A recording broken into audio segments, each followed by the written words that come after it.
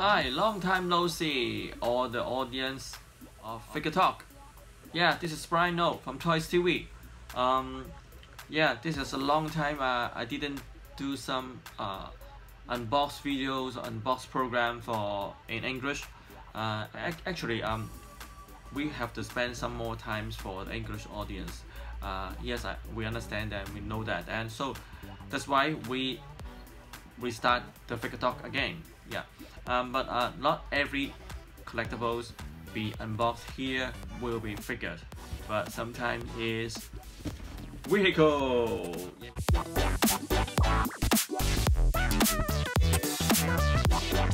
This time we are going to do a review in English for the new line from Waltersons, but it's the old series Force of Valors. Yeah, actually, I think many vehicle or many tank or models collectors know the name of Force of Valors, but it has been acquired by another company called Waltersons, and actually they used the old original brand name of Force of Valors, but actually they did a lot of new R&D, and as I know, they even make some new mode for all the vehicles they are going to produce.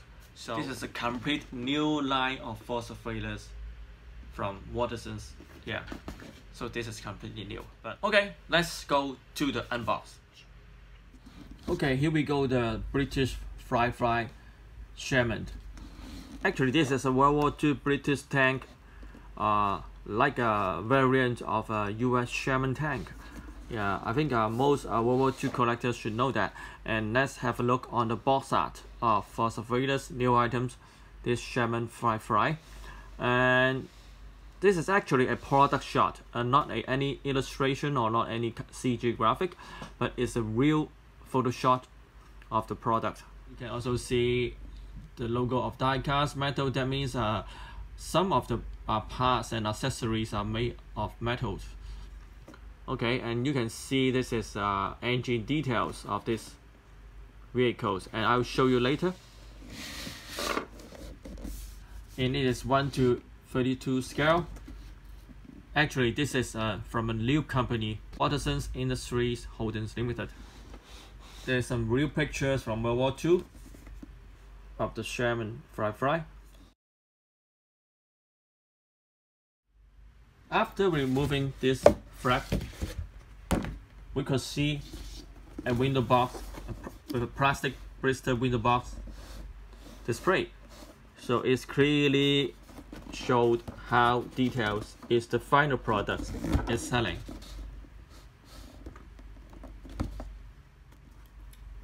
When you remove the tank from the box, you will see there's two plastic parts here.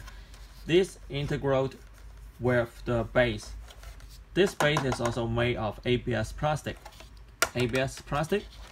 So it's very strong enough to protect the tank and protect the products. And there is a very simple but clear instruction sheet of how to assemble, only a few parts, how to assemble the tank. So actually this is 95% of complete product. I mean, it's all painted or assembled only except some tiny parts.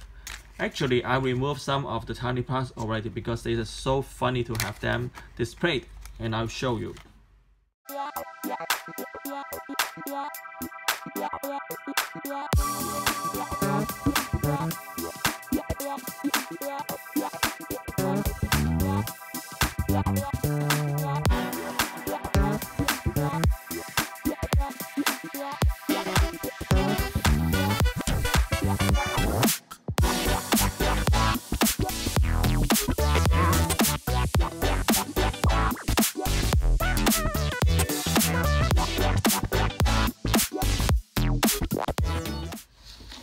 I had to say Waltersons is very good. They provide a very good plastic ABS base. It is a costly parts of the product. They can use polystone, or they can use PVC, or they can even use simply paper, but they use plastic ABS. because they have to make a steel mold to make this kind of diorama base, but actually this is good for use with the metal parts tanks, and at the same time it is more details, you know, very good painting job. So I think I'm very happy with them to use this plastic ABS diorama base. It is the same happened in the first in the series is a 88mm Frank gun from German World War II, and they use also a plastic base. Okay, after removing the tank from the diorama base, I'd like to show you exactly what exactly showing from the products. Looks real like a soil or clay or ground. So after removing some, you know, the 4 screw from the diorama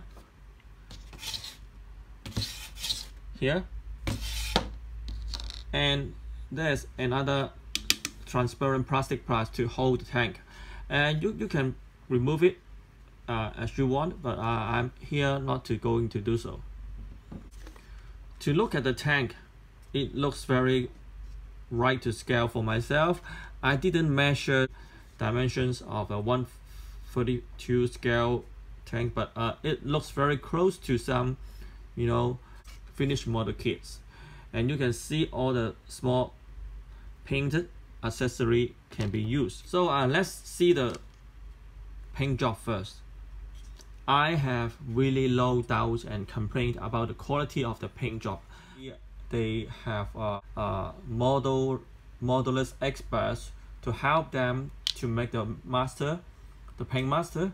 But after that, you know, many company they tend to, you know, make a very good paint master, but when they go to final products or production products, it looks completely different things. And so Waltersons did some great job, and you know, I think it's also not easy job in formulating their production procedures. So it makes final products looks like a real hand painted tank model kits from a hobbyist, as far as I can see and as far as I understand. So for this price, for myself, you know, this is a very variable, I mean very, you know, reasonable price with this kind of paint job quality, scale, details, you know, even with some metal parts. Yeah, not every part is metal, but the barrels, the gun barrels is metal parts. It's good.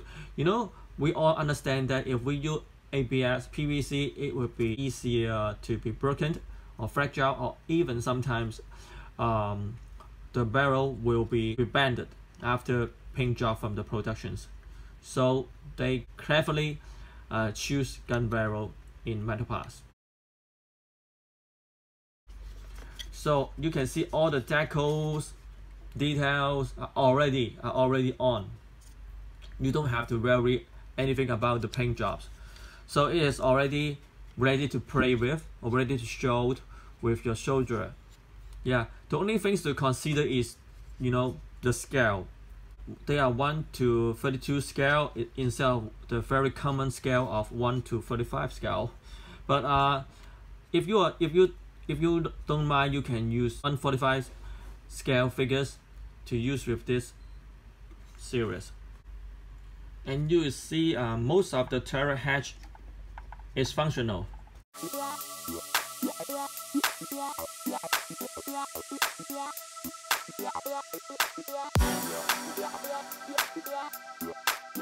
Certainly, I won't expect you know, a top grade paint job, but you know, from a production line like a general products, they already did outstanding paint jobs. For production line, it is already very good.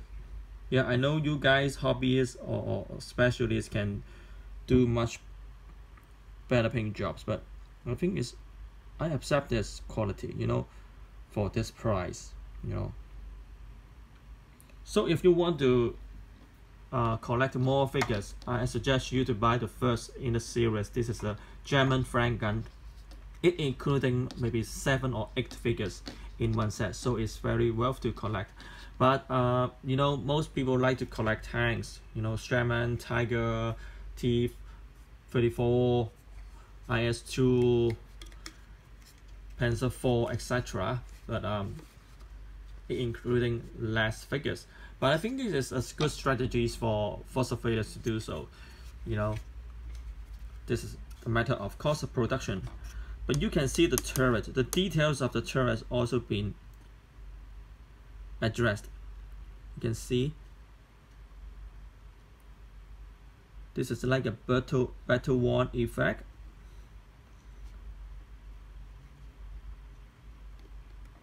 You know, when you go to the tank museum, you could see similar things at the tank turrets.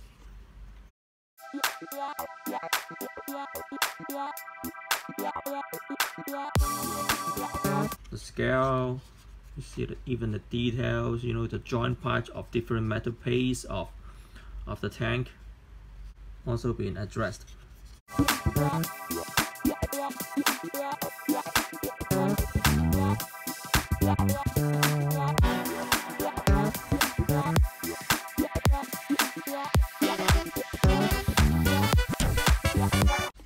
I will do something to explain this part later.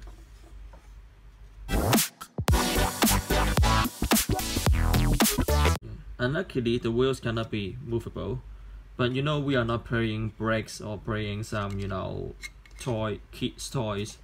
So I think the details, the accuracy and paint job is more important than the functions. Now I'm going to show you something even we forgot to do in the Cantonese Chinese versions of the unbox of this few weeks ago. Yeah, the engines can be opened and you can see all the details of the engines here. Whoa, beautiful.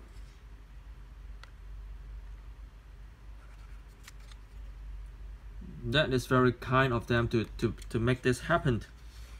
You know, it is not necessary parts of a, you know, of a mass product, I think. So for surveyors by the Waltersons, I think they try to do something in between collectibles and mass products. You know, this part also can be movable to put the gun barrels on.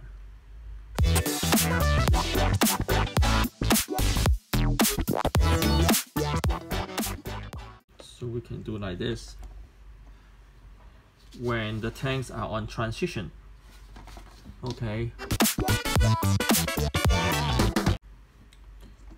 Even the figure hands is batch matching to do a right gestures with the turret hatch. Now all tiny accessories can be put on the tank the way you want.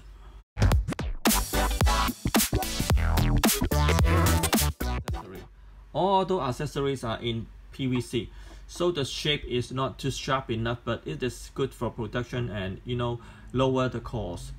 So I think they are very careful to decide which material to best suit different parts of the set.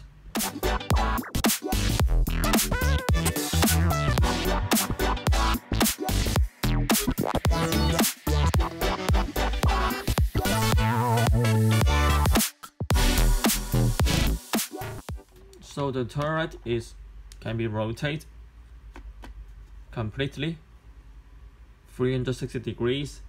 The turret, the barrels can be turned up and down like the real model kits. For the retractions of the track at the front wheel, Waltersons do a very good job to remedy the problems, to address the problem. So first of all, they send me this little plastic bag, and there is a QR code. I'll show you what happened after that. So you can imagine if we put this part on the wheels, the front wheel, the track won't be retract anymore. I tell you what happened with this track, because they are made of PVC plastic. You can say this is soft plastic. So after they did a paint job on the wheel and the track, and the paint, the chemical reaction for the paint happened, and it make the track retract, and it make the PVC track to retract. So if we have something in between the track and the wheel inside, the track won't be retract anymore. When we scan this QR code provided from Waltersons, there is a YouTube video showing how to replace or fix the problem of this retraction track. And but I will try to show you here as well.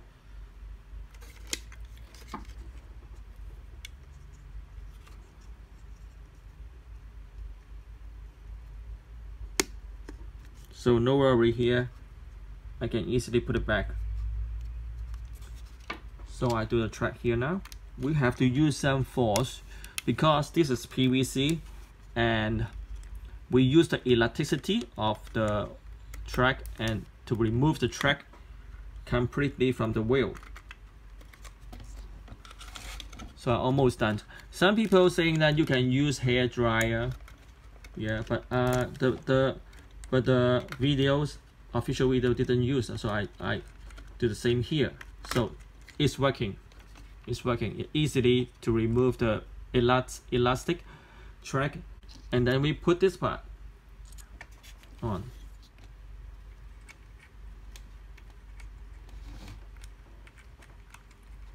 It's not clear enough, but if you want to see more clear enough, you can see the official videos on YouTube. But I show you that it means we can really fix it by yourself.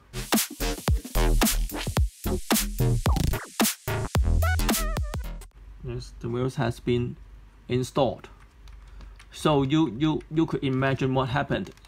The track won't retract anymore, or maybe at least in a better positions or better gesture. So we put the track back.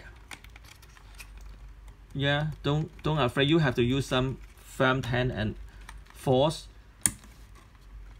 to put the track back.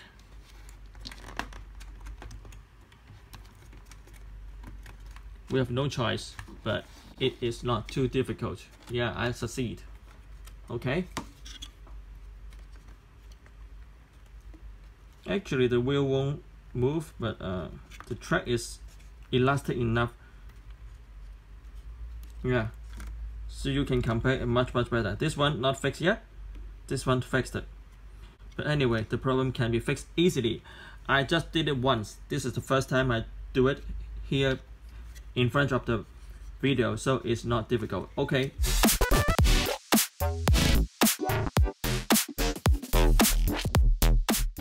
Okay, I succeeded with the second track as well. Yeah, so easy, and the problem fixed. Yeah, and it's so kind. I mean, it's responsible for Waltersons to send this pack to me. I think they also sent this pack or include this pack in every single product of this Sherman Firefly. So, finish.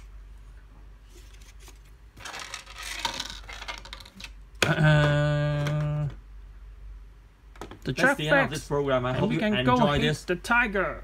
Brilliant line. I personally think that the line is, you know, with pretty good quality, maybe high quality with a very reasonable price. For Waltersons to provide this line to us. I wish they can continue to line to make all the Tiger 1, Panzer IV, Sherman, Soviet tank, all of us to the market. Okay, thank you for watching this Figure Talk. We are Figure Talk from TOYSTV. My name is Bryan, and kindly please subscribe my own channel or Facebook, YouTube of TOYSTV and Bryan. And thanks for watching, and your support is really important. Please like and subscribe my channel. See you guys soon. Bye bye.